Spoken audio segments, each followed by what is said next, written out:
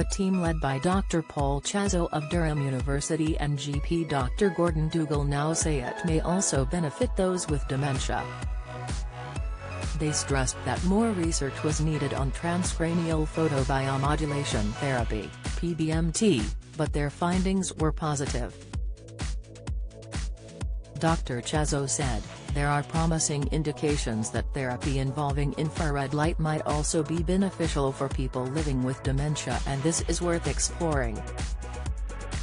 The UK pilot follows a US study that indicated infrared treatment had a positive effect on people with mild to moderate dementia.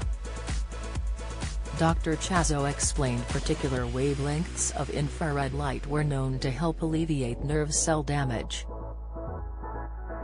The 7,250 pounds PBMT helmet was devised by Dr. Dougal, who is a GP in County Durham, for the firm Maculum. It delivers infrared light from 14 fan-cooled LED light arrays deep into the brain. Dr. Dougal said it may well help dying brain cells regenerate into functioning units once again. Grandmother Tracy Sloan, 56, has used one to improve her memory.